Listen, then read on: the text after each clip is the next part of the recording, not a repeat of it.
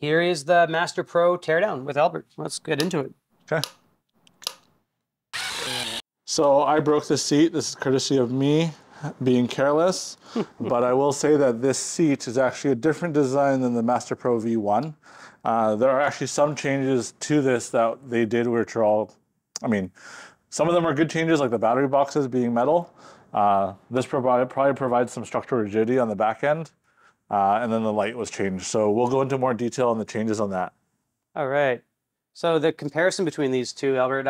Yeah, so we have version 1 here on my side. I guess that's the right, or is that the left? Left. And the version 2 there on the right.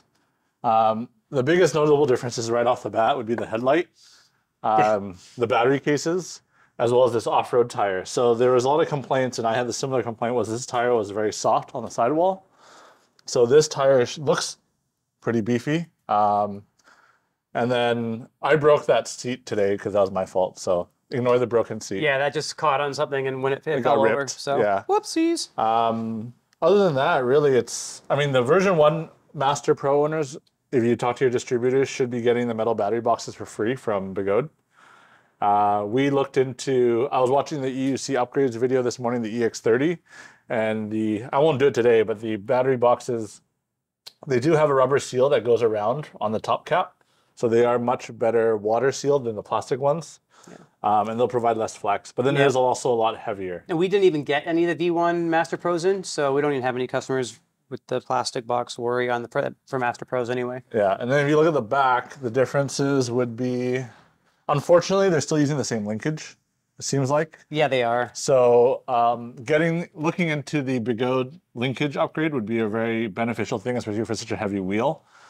This one has the flippable spring-loaded kickstand, whereas the new one has the Master style beefy kickstand. Flimsy though. I think it doesn't stand up unless the ground is perfectly level. Which is very typical with all wheels. Yeah. I mean, there's certain standouts like V12s that are pretty stable, but on the most part, the S22, but on the most part, they're pretty laterally not that stable. But it does not topple over or have the issue of topple over like the Master did, where the weight balance was too high up.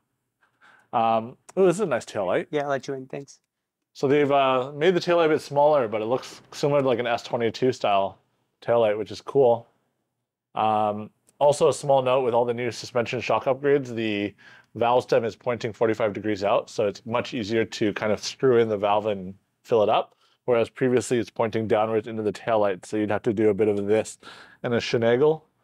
And then if this is clean, it's not so much a worry, but once this is all gunky and dirty, your hands get really gunked up in there. Oh, the spacer is a lot bigger. They use the EX30 spacers, which are a lot wider, give you a lot more clearance.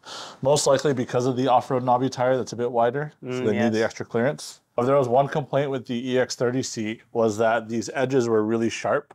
So without the stock pads, you would feel the edge on the inner of your leg, which could cause some discomfort. It's good to see that they tapered it a little bit, but it's not as tapered as it was on the old Master Pro. Yeah, it also looks like this shades the display better, so maybe when the sun's coming on an angle, you'll be able to see the display better during the day compared to how wide open this is. Yeah. I think that's why they did it like that, or just sexier lines. I mean, for DIYers, the one benefit that I liked about this old display, if you come on this side, was that this area here was open, and I actually mounted a voltage display up here. Right. But with the new design, because they covered up that area, you don't have any room to put your voltage display anymore. Yeah, unless you have to cut it out. Yeah. Oh, the top cover is actually different. They actually follow the EX30 top cover now, which is better. Master Pro V1 top cover followed the old Master style with the 2-part. It's more water resistant this way. More water resistant, exactly. So that's a good change to see. It looks very similar to the Master controller. There's a gasket on the... They all have that gasket. Yeah, okay. Yeah. We can take apart that top display and see underneath it. So similar to the Master Pro V1, which I didn't like, the way they mounted the motherboard. With the T4, the stems on the lower motherboard are actually screwed into the base. And so you can remove the display without removing or moving the controller. With the Master Pro, I'm not sure why they chose to use very long screws. And what they end up using is just a spacer. to space the two boards, which ends up being a little bit more of a hassle when you try to put it back together. So looking at this board, it actually looks very similar to the Commander Pro board with the 5 MOSFETs on the top. And I believe it's the same board as the Master board that also has 5 capacitors on the top. Okay. The EX30 is slightly different because it actually has 7 capacitors. Oh, right, yeah. So that one has a unique motherboard. But yeah, as you can see, like all this stuff just kind of fell in there now. And so to put it back together, I need to... Oh, I see. It's a small thing, but it's kind of frustrating sometimes. If you take apart a T4, that copper sleeve is actually a threaded insert. So it's a double thread. Looks pretty similar. I'll leave that as is. Won't touch that. Okay. One good thing I will say is now that the seat screws onto the top plate here, this light can be adjusted freely in terms of angle, whereas the previous version Master, it was screwed into the headlight. So it looked like you could adjust it, but really you can't. Right. So now this can adjust freely from the mount, so you don't have to blind everyone.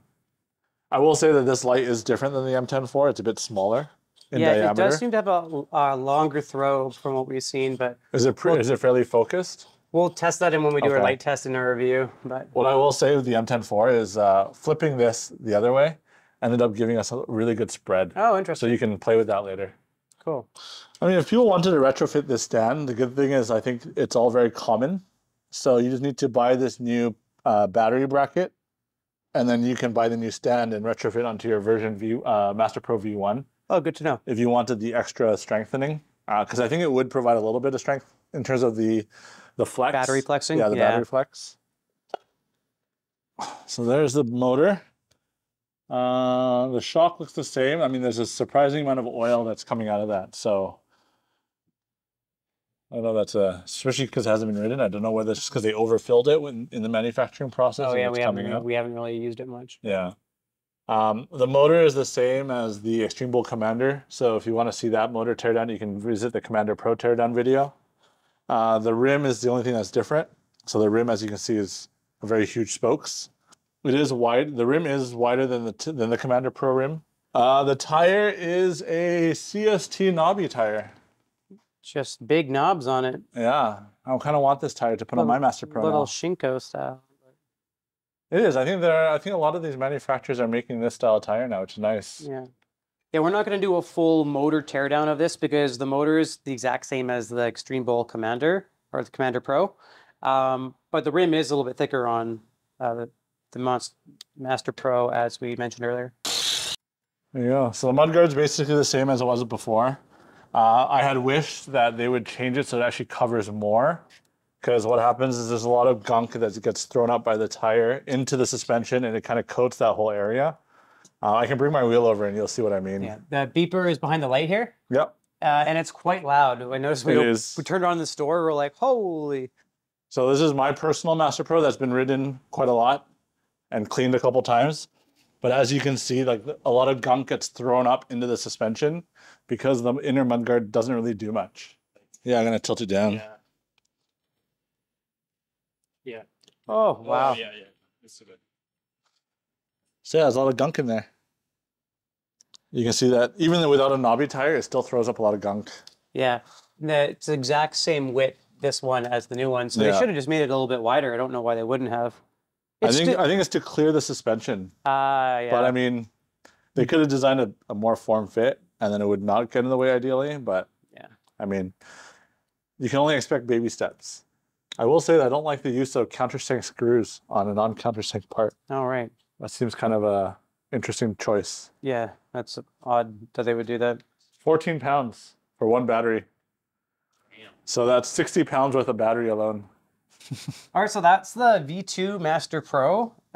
Some nice improvements over the V1 for sure. It seems Begode's getting better and starting to listen, especially based off our EX30 teardown we did. Yep. Anything you want to note here that we didn't go over? I mean, the good thing is that all the parts that they changed on the Master Pro V2, except for the top cover, you could technically retrofit onto your Master Pro V1 if you wanted to bring it up to date. For example, the battery packs, the taillight mounting screws, I believe, are same on both. They're available on this one, so you can add that.